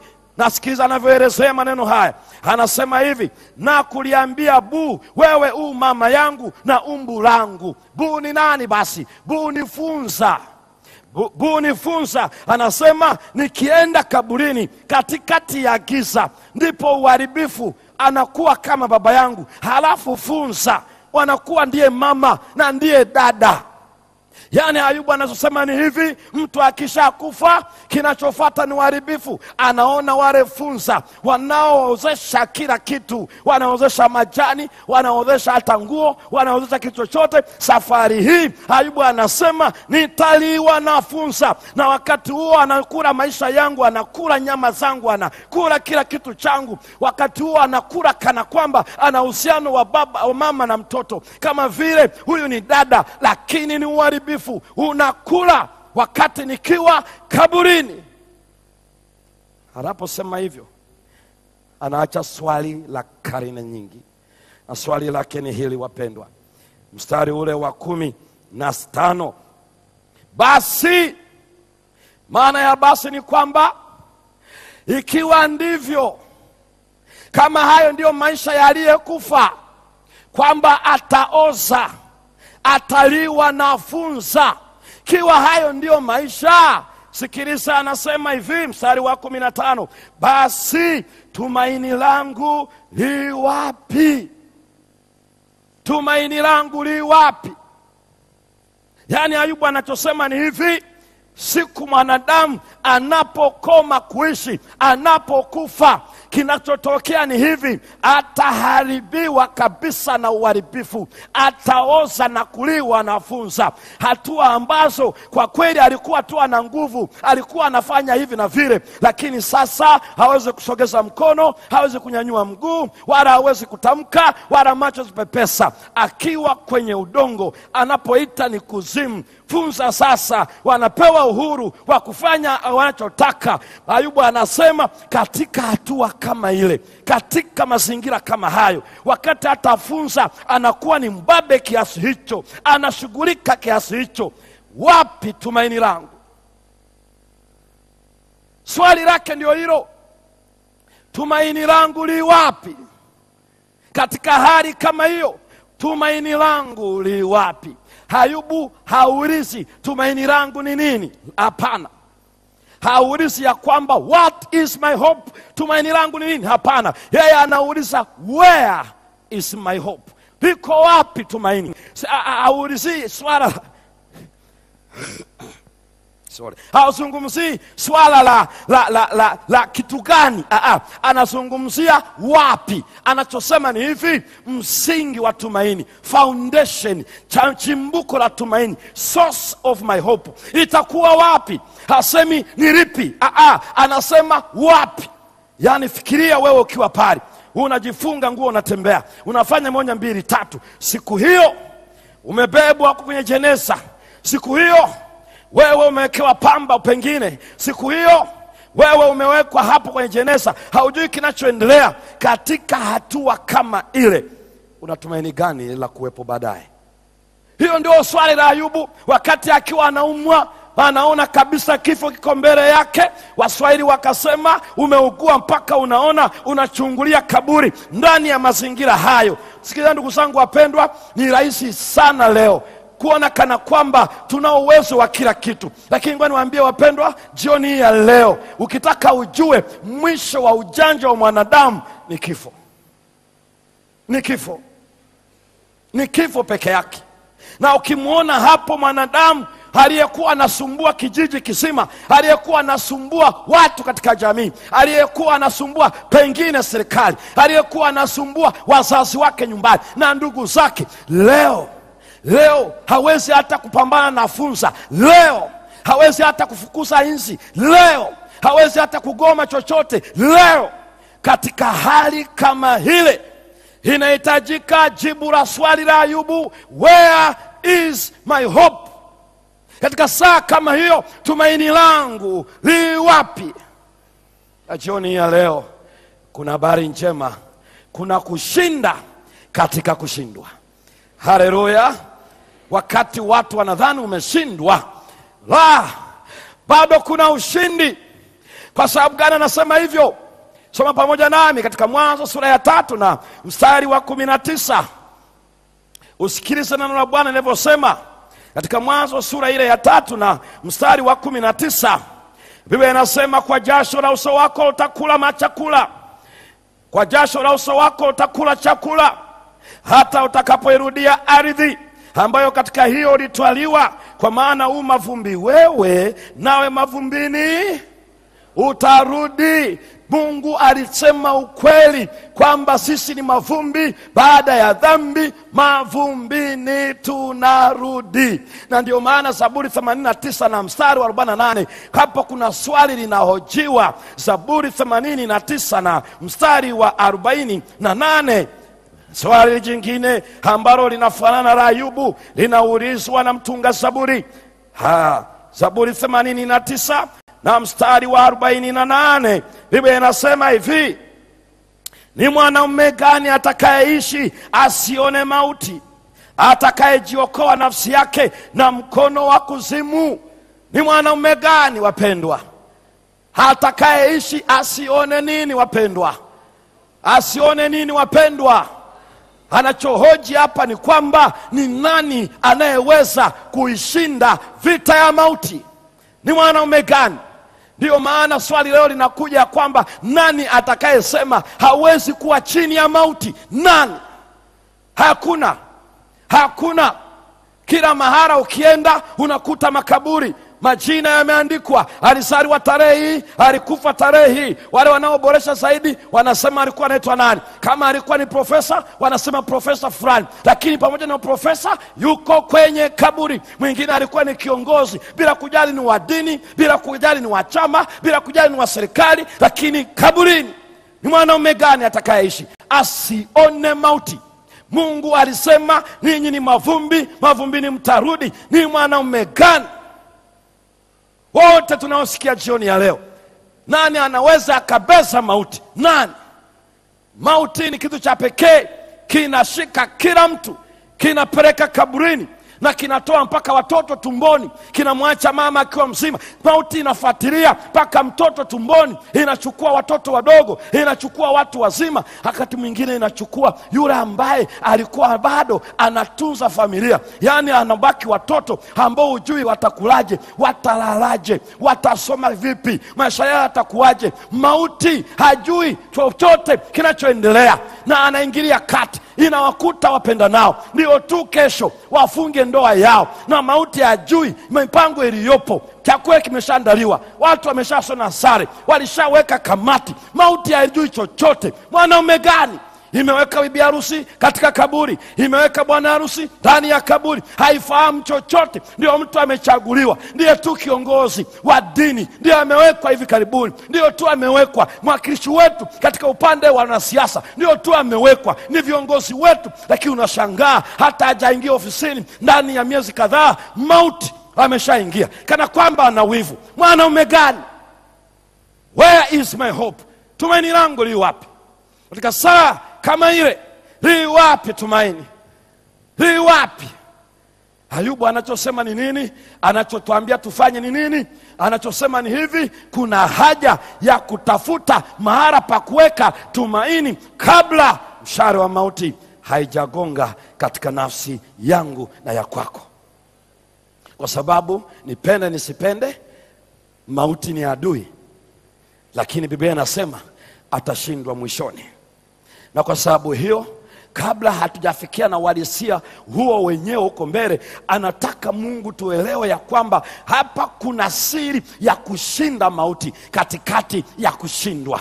Na kwa sababu hiyo, jioni hii ya leo kuna watu wanajiuliza tumaini ni nini basi? Unajua leo kuna uelewa mpana sana. Watu wanaeleza, kuna kauli moja inasema kwa kuwa maisha yapo kuna tumaini. Hiyo ni tafsiri ambayo dunia hii inajaribu kuitumia. Kama bado kuna uhai, kama bado kuna maisha, kuna tumaini. While there is life, there is hope. Lakini ukifuatilia unagundua si kweli. Inahitaji tafsiri pana kuliko hiyo, kwa sababu tumeona watu wakiwa wana uhai, wakiwa wana maisha haya, lakini aliposhindwa mitihani yake, ni mwanachuo anajirusha kutoka orofani, anakufa, lakini alikuwa na maisha, alikuwa na uhai. Maana yake ni kwamba mtu anaweza akawa anaishi, lakini akikosa tumaini hakuna maisha. Tafsiri ya Biblia ni hii: kama kuna tumaini kuna maisha, kama hakuna tumaini hakuna nini? Hakuna maisha. Huyu ni mchumba halafu mchumba wake baadaye anageuka. Anapogeuka atumia chloroquine wakati huo, anakoroga za kutosha, anasema hakuna haja ya kuishi. Kwa nini? Tumaini lake limetoweka, maana aliweka juu ya mchumba, na alipoweka akasalitiwa, akasema hakuna haja ya kuishi. Where is my hope? Tumaini langu li wapi? Wapi tumeweka? Ikiwa ni ndani ya nyumba niliyoijenga nzuri, siku ukasikia imepata shoti ya umeme, imeteketea yote. Where is your hope? Tumaini lako litakuwa wapi wakati ile nyumba ambayo una nyingine inapotoweka? Wakati afya inapotoweka, wakati cheo kinapotoweka, wapi tumaini lako? Tumaini ni mche mwororo sana. Mche mwororo sana. Ni rahisi sana kuusaga ukapotea. Mche mwororo, inavyoonekana kwa mujibu wa Ayubu anachotuambia ni hivi: ni salama sana kupalilia mche wa tumaini na kuhakikisha ya kwamba umeuweka juu ya nani, kabla mshale wa mauti haujaingia na kuichoma nafsi yako. Wako watu ambao mpaka leo wanapata ushauri wa madaktari wa akili, si kwa sababu walikula vitu vibaya, lakini ilitokea tukio baya maishani mwake, pengine la mzazi wake, pengine la mwenzi wake, pengine la mtoto. Leo hakuna kitu kinaendelea, hajielewi kama yuko nyumbani ama yuko nyumbani. Imeenda. Wakati linapotokea ambalo halijawahi kuingia kwenye akili yako, wakati haujui cha kufanya, wakati limetokea usilolielewa, unapojaribiwa kupita unavyoelewa, wakati mshale wa mauti unapogonga nyumbani, tumaini lako litakuwa wapi? Litakuwa wapi? Litakuwa wapi hilo tumaini? Jioni ya leo Biblia inataka kutuelezea tunaweza bado kuweka tumaini letu mahala salama, ili ikitokea tumeshinda katika kushindwa. Haleluya. Tunaweka mahala salama. Li wapi? Ayubu sura ya 7 na mstari ule wa 10, anzia mstari wa 9. Ayubu sura ya 7 hanayo maneno pia ya kutueleza. Ayubu sura ya 7, soma pamoja nami mstari ule wa 9. Mstari wa 9, Biblia inaeleza maneno haya: wakati kama huo tumaini langu li wapi? Biblia inasema maneno haya ambayo bado mtumishi wa Bwana anaendelea kufuruza akisema. Ayubu sura ile ya 7 mstari wa 9 na mstari wa 10, Biblia inasema, kama vile wingu likomavyo na kutoweka, ni hivyo huyo ashukae wapi? Ashukae wapi? Ashukae kuzimu, hatazuka tena. Namna gani? Unajua leo kuna watu wanasema nimeona msukule, nimeona mzuka. Watu wanamzuka. Sikizeni wapendwa, hakuna kitu kinaitwa kuzuka. Nitawaambia kitu cha pekee, kwa sababu shetani anajua anachokifanya. Stories zimetengenezwa leo za watu wanaosema walienda baharini, chini ya bahari, na masimulizi ya namna hiyo ya kusema ya kwamba nilishatekwa nikaweka mahala na halafu nikarejeshwa baadaye. Ndugu yangu alifanya dawa hii na hii nikarejeshwa. Kuna masimulizi kama hayo. Biblia inasema hawatafanyaje? Mtu akienda kaburini atazuka, atarejea. Na wakati fulani hawa watu wanatudanganya, kwa sababu shetani ameweka mbegu ya uongo. Anawaambia leta dawa, mimi nina dawa hapa, nitakutengenezea dawa, mtoto wako atafuka, atarejea. Na unamshangaa kwa sababu gani? Unajua, kwa sababu nyumbani kwao kuna makaburi. Mnanisikia? Mnanisikia watazamaji kule kwenye vituo? Yaani mtu anaamua, anasema nataka nikupatie dawa ili nikutengenezee dawa mke wako aweze kurudi. Na nyumbani kwake kuna nini? Wakati hao wanakufa, dawa yake ilikuwa wapi? Unajua hapa kuna keusi, na ukiweka hapo utafanyaje? Na usipoangalia ukweli wa Biblia, kuna kuliwa sana sana. Ni kama mtu anasema nataka nikupatie dawa ya kufanya biashara ichanganye, hata yeye hata duka hana. Na unajiuliza jamani, kama yeye ana dawa ya kuvuta wateja mpaka hela zinamwagika, si angeanzisha duka yeye mwenyewe? Anakuambia leta kuku, leta mbuzi. Unashangaa tu yeye anaendelea kunawiri, kwa sababu Biblia inasema hivi, hawawezi kuzuka. Ni uongo tu. Rafiki zetu, ndugu zetu albino wamepata shida katika miaka kadhaa hapo nyuma. Eti mganga anamwambia ukipata kiungo cha albino umepata tanzanite, umepata almasi, umepata dhahabu. Sasa kweli, kama ingelikuwa ni kweli, si albino leo angelikuwa matajiri wa kwanza? Maana wewe unakaa sehemu tu ka kiungo, yeye kila kitu ndivyo alivyo. Lakini kwa sababu shetani atuchanganya, tunaona hivyo viungo anatutapeli kweli kweli. Wakati fulani ikiwa dato cha 4, mama yangu mkubwa aliugua. Alipougua, wakati nibakiza ndani ya miezi 2 kufanya mtihani wangu wa form 4. Mama mkubwa alipougua ikashindikana hospitalini, ikabidi wampeleke nyumbani. Lakini pale nyumbani pia wakapata ushauri mwingine wa kumpeleka kwa waganga wa kienyeji. Nadhani ananisikia kama atakuwa anafuatilia mikutano hii. Na alipopelekwa pale, ikabidi niondoke kutoka Msoma vijijini, nikapiga mpaka nikaenda huko sehemu inaitwa Kiabakari. Nilipofika pale kwa basikeli, nimefika pale, nikamkuta mama yangu mzazi akiwa anamuuguza pale, nikamkuta na yule mganga. Lakini mama yule mkubwa hawezi hata kusema na mimi, yani hajielewi kinachoendelea. Kesho yake, kwa sababu nimepaswa nirudi nikajiandae na mtihani, yule mganga akajua ya kwamba niko form 4. Akaniambia, sikiliza kijana mwanangu, nataka nikupe dawa ukafaulu mtihani. Bahati nzuri Mungu alishanisaidia kuelewa. Nikamwambia, nashukuru sana kwa dawa zako, ila nilishafaulu mitihani mingi bila dawa yako. Haleluya. Na unajua mtihani ulikuja wa form 4 na nikafaulu bila dawa yake. Na unajua wakati fulani unafanya biashara, unapeleka tu kwa waganga, unaliwa tu. Bwana nikwambie, fuata taratibu za kufanya biashara, bado utafanikiwa.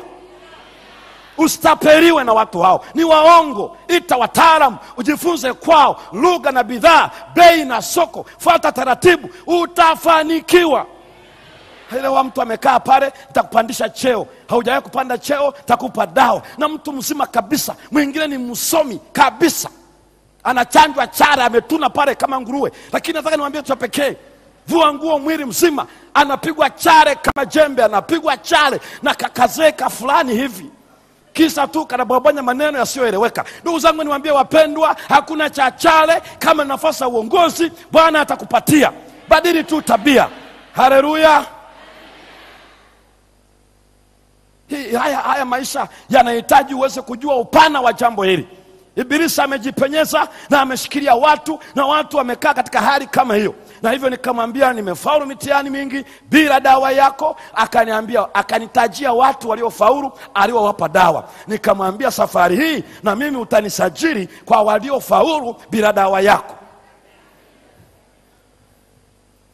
Wamewadanganya mpaka akina dada hapa, patie dawa ya mapenzi. Ya mapenzi, wakati yeye ana wake mpaka sasa ni 5, yule wa kwanza hana, alishatimua mbio. Alikuwa wapi na dawa zake?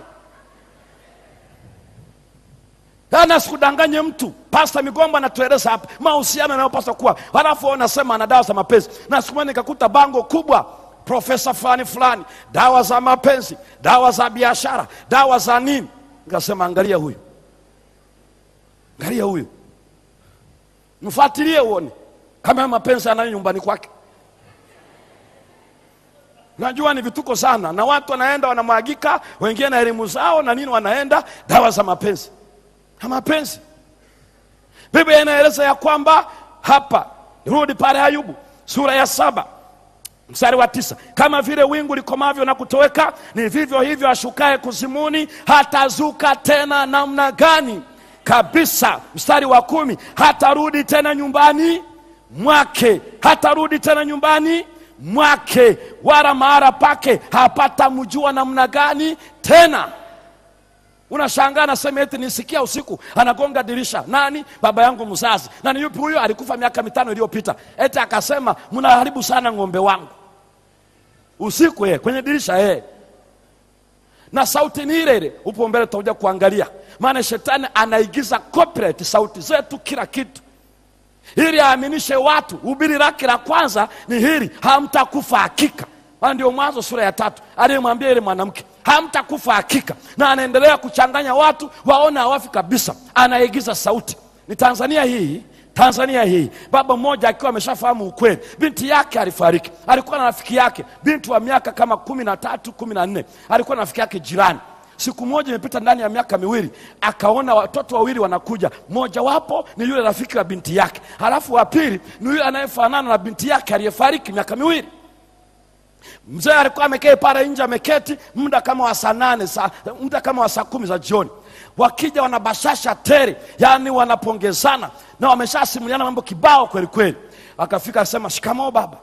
Anamsalimia baba yake yule ambaye yu hai, rafiki yake na aliyekuwa rafiki yake na binti yake. Yule mzee akaitikia marahaba. Halafu huyu anayejifanya kuwa binti yake naye akamsalimia, shikamoo baba. Yule baba alishajua ukweli, akakataa kuitikia. Sasa huyu aliyekuwa rafiki yake asema, baba ndio yeye, ameniambia wakati wanazika alikuwa tu kwenye migomba hapo, alikuwa anaangalia, amenisimulia. Yule baba akasema, huyu sio binti yangu alishakufa. Akasema hapana. Alipoona wanababaika alafu anaendelea kumshawishi, akakumbuka, akatamka maneno haya, kwa jina la Yesu ondoka. Alipotamka hivyo, kufumba na kufumbua, alibaki yule aliyekuwa rafiki wa binti yake. Unaweza ukakaa na shetani kama alikuwa ni fundi seremala, kaka yako ni fundi seremala, na ana msumeno anatengeneza, anaranda, yuko kwenye karakana, na ukafikiri una mtu hapo, kumbe una shetani. Biblia inasema hawatazuka. Na tunashukuru serikali yetu haishughulikii mambo kama hayo, maana uchawi mara popote ni uongo mkubwa, ni nguvu za ibilisi. Ndio maana kesi kama hiyo serikali haishughuliki nayo. Unashangaa anatapeli mpaka wasomi, shetani huyo. Ndio maana Biblia inasema ni vizuri tuelewe maneno hayo, kwamba hawatazuka kabisa. Hakuna kuzuka, hawawezi. Na kwa sababu hiyo ni vizuri tukaelewa ya kwamba tumaini letu li wapi. Tumaini letu li wapi? Li wapi tumaini? Na kwa sababu hiyo niwakaribisheni tunapoendelea. Hii ni mojawapo ya mambo ambayo ni msingi kuelewa. Ni vizuri ujue ya kwamba usidanganyike ya kwamba ukifa utazuka. La, kaburi itakuwa nyumba, watakaa hapo hapo. Isaya 38. Isaya 38.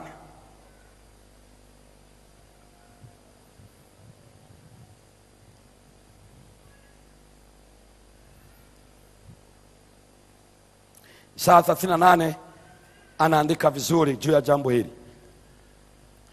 Soma pamoja nami katika Isaya 38. Anaandika mstari wa 18 na mstari wa 19. Hawatazuka. Isaya 38. Na Biblia inasema maneno haya, mstari wa 18 na mstari wa 19. Maandiko matakatifu yanasema, kwa kuwa kuzimu hakuwezi kukusifu, mauti haiwezi kukuadhimisha, wale washukao shimoni hawawezi kutarajia kweli yako. Aliye hai, naam, aliye hai ndiye atakaye kusifu kama mimi leo. Baba atawajulisha watoto kweli yake. Tumaini li wapi? Shetani anatuambia hivi, ukifa unaweza kuwasiliana na Mungu, unaweza kumsifu Bwana. Biblia inasema hivi, wafu hawawezi kumsifu nani? Halafu anasema hawawezi kuitarajia kweli yake. Halafu yakasema walio hai, naam, walio hai ndio wanaweza kumsifu nani, wapendwa?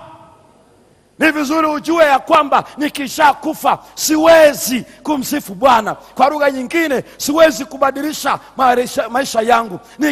Nikisha kufa nimepotea. Sio hivyo peke yake. Mhubiri sura ya 9. Tumaini langu li wapi? Mhubiri sura ya 9 mstari wa 5. Mhubiri sura ya 9 na ule mstari wa 5, na Biblia ina maneno haya. Mhubiri sura ya 9 na ule mstari wa 5 na mstari wa 6. Biblia inasema kushinda katika kushindwa. Mhubiri sura ya 9 na ule mstari wa 5 na mstari wa 6. Biblia inasema jioni hii ya leo, Biblia inasema hivi, kwa sababu walio hai wanajua ya kwamba watafanyaje. watakufa, lakini wafu wanajua mangapi? Hawajui neno lolote wala hawana ijara tena, maana kumbukumbu lao limesauliwa, mapenzi yao na machukio yao na usuda yao imepotea pamoja, wala hawana sehemu tena katika jambo lolote linalofanyika chini ya nini? Chini ya jua. Wafu hawajui neno lolote, hawajui chochote, hawawezi kumsifu Bwana, hawawezi kuzuka, watabaki kaburini miaka hiyo mpaka atakapokuja mwenyewe. Hawajui neno lolote, hawajui. Angalia mstari wa 10. Mstari wa 10, Biblia inasema hivi: lolote mkono wako utakalopata kulifanya, ulifanye kwa nguvu zako, na kwa kuwa hakuna kazi wala shauri wala maarifa wala hekima uko kuzimu uendako nani? Hakuna maarifa, hakuna kazi, hakuna hekima. Watu wanakoenda wafu? Kuzimu.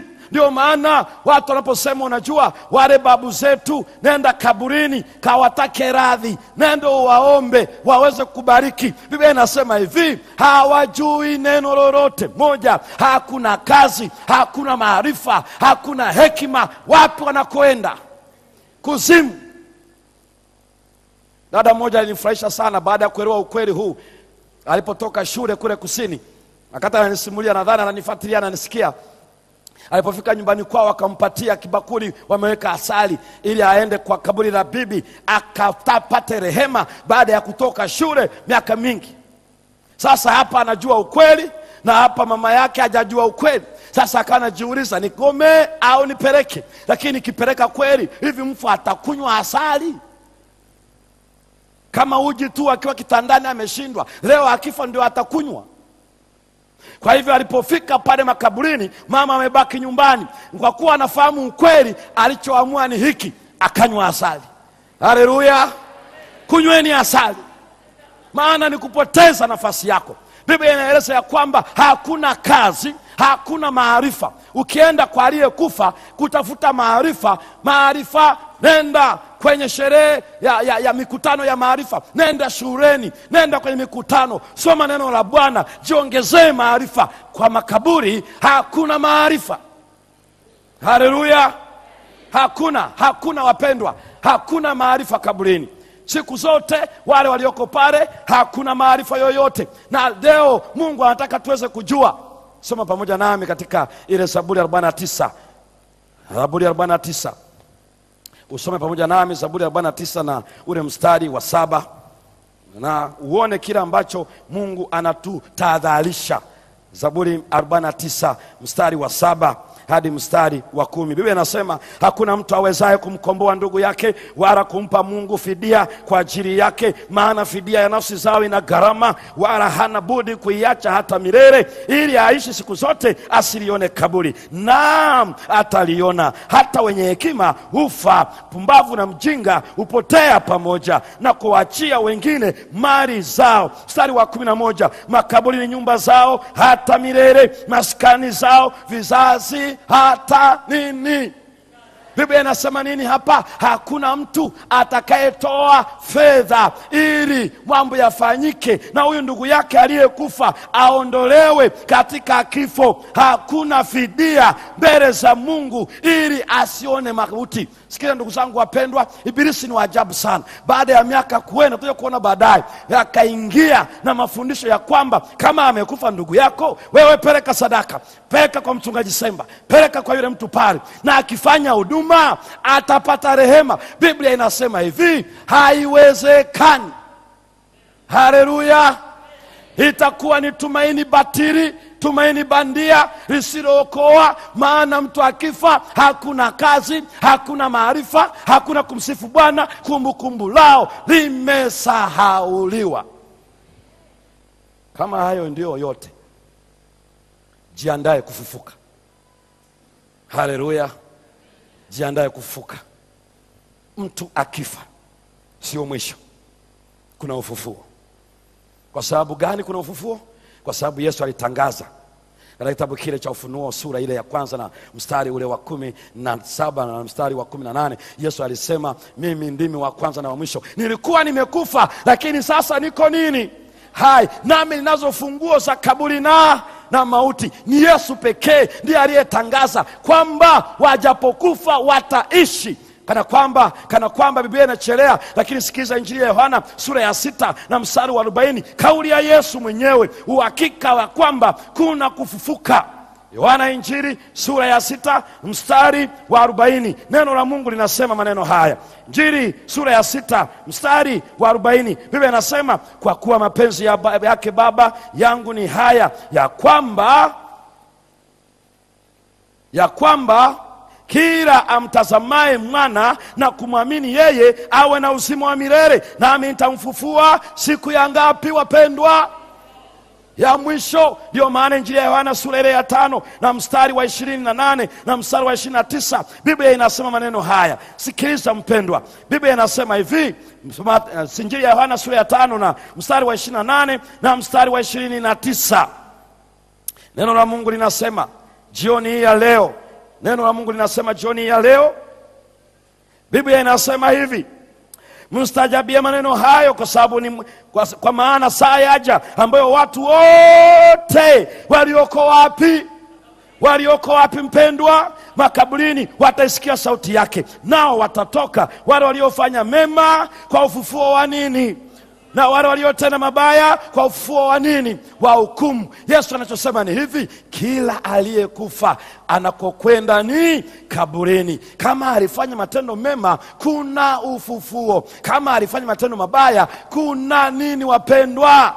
Ndio maana anasema usitoe fedha kwa ajili ya ndugu yako aliyekufa, maana kama alitenda mabaya atafufuka kwa ufufuo wa hukumu, kama alifanya mema ufufuo wa uzima.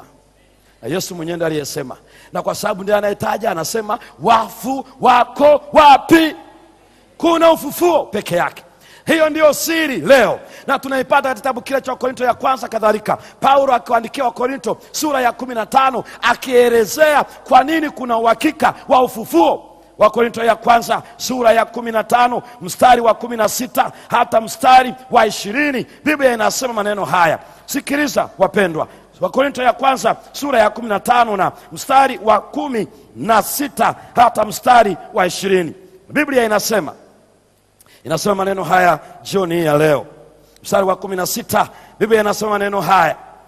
Biblia inasema maneno haya jioni ya leo katika mstari wa 16, maana kama wafu hawafufuliwi, Kristo naye hakufuka, na kama Kristo hakufuka, imani yenu ni bure, mungalimo katika nini? Dhambi zenu. 19, na hapo wao nao waliolala katika Kristo wamepotea. Kama katika maisha haya tu tumemtumainia Kristo, sisi tu maskini kuliko watu wote. 20, lakini sasa Kristo amefufuka katika nini wapendwa? Wafu limbuko lao waliolala. Kama Kristo alifufuka, ndiyo garanti, ndiyo dhamana kwamba waliokufa katika Kristo watafufuka. Haleluya! Na ndipo akasema hivi, kuwapi kushinda kwako? Katika Wakorinto hiyo sura ile ya 15 na ule mstari wa 27, Biblia inasema hivi, Wakorinto ya kwanza sura ya 15 mstari wa 27, kwa kuwa alivitiisha vitu vyote chini ya miguu yake, lakini atakaposema vyote vimetishwa, ni dhahiri ya kuwa yeye aliyevitiisha vitu vyote hayumo. Nasikiza anavyoeleza maneno haya. Kwa nini anasema maneno haya? Katika ile sura hiyo ya 15 na ule mstari wa 51, akiandika anasema, ndugu, angalieni na waambieni siri, hatutalala sote, lakini sote tutabadilika kwa dakika moja, kufumba na kufumbua, wakati wa parapanda ya mwisho. Maana parapanda italia, wafu watafuliwa, wasiwe na uharibifu, nasi tutabadilika. Haleluya! Mstari wa 57, lakini Mungu na ashukuriwe atupae kushinda kwa Bwana wetu Yesu Kristo. Jioni ya leo kuna kushinda katika kushindwa. Ni kweli tutalala kama Yesu atakuja tukiwa bado hai, lakini mauti haitatushikilia. Yesu atarudi, na waliokwisha lala kwa jina lake watafufuliwa Kuna ushindi katika kushindwa. Mauti haitatushinda milele, ila siku Yesu anakuja tutafufuka. Ndio maana akasema farijianeni kwa maneno haya, kwa sababu Yesu pekee anaweza kutufariji. Kwa neno lake waliolala kwa jina lake wataishi pamoja, watakuwa hai tena. Na leo, jioni ya leo, je, umeumizwa na mauti? Umefiwa mwana wako, umefiwa binti yako, umefiwa mzazi wako, umekuwa na maswali itakuwaje baadaye? Habari njema ni hii, katika Yesu Kristo watafufuliwa. Kabla hujakupata mshahara wa mauti, waweza kusema Yesu, pokea maisha yangu. Na kama ni kusudi lako, simama pale ulipo. Kwa Yesu, pokea maisha yangu, naweka kwako tumaini, maana ni wewe pekee uliyekufa ukafuka peke yako. Na kama ni kusudi hilo, wanaomba Mungu nisaidie, nipatie faraja pamoja na kufiwa. Ninasogea kwako. Unatamani faraja hiyo kwa ajili ya mtoto aliyelala, kwa ajili ya mzazi wako, kwa ajili ya ndugu yako. Kwa nini usitembee hapa? Tembea kwenye kituo pale. Unahitaji Yesu, naomba faraja yako, maana nijeruhiwa. Tembea tuje hapa. Faraja kwa waliofiwa, wenye huzuni. Usiendelee kulia ndani ya chumba chako, Yesu akufariji. Tembea pale ulipo. Unahitaji faraja yako, tembea jioni ya leo. Faraja ya Yesu Kristo, tembea jioni ya leo. Mungu akondolee uchungu kwa ajili ya maisha haya yenye msiba na mauti. Tembea pale ulipo. Unahitaji faraja yake. Kama ni mshiriki, kama ni Mkristo, kama ni mtu yeyote, kifo hakichagui dini, hakichagui chochote. Unahitaji faraja ya Yesu Kristo kwa ajili ya msiba ulio nao, uliokupata siku fulani. Una maswali juu yake na unahitaji ushindi wa Yesu Kristo. Tembea. Yesu akufariji, akutie moyo, kwa sababu iko tumaini. Wanaolala katika Kristo wataamka. Ndugu yako atafuka. Bwana tusaidie jioni ya leo kuitoa miili yetu, maisha yetu kwa faraja ya Yesu Kristo. Ni yeye pekee aliyekufa akazikwa, yu hai. Kwa kuwa amefuka, tunao ushahidi ya kwamba wanaomwamini Yesu watafufuka. Uko katikati yetu, katika vile vituo, unatoa maisha yako kwamba Yesu nami pia anakupatia maisha yako. Unahitaji kwa ajili ya ubatizo kwa mara ya kwanza au mara kadhaa. Tembea pia hapo kwenye kituo. Tembea kule nyumbani. Tembea Songea, kule Mafia. Tembea kule Mtwara. Tembea kule Arusha. Tembea Oysterbay. Tembea hapa Dar es Salaam. Bwana kujalie pale kwenye nyumba ya ibada. Tembea, Bwana kujalie. Na mikutano hii tutafikia hapa mwisho, lakini watumishi wa Bwana, endeleeni kuwatia watu moyo na kuwapatia wito wanapojitoa kwa ajili ya Kristo. Tembea.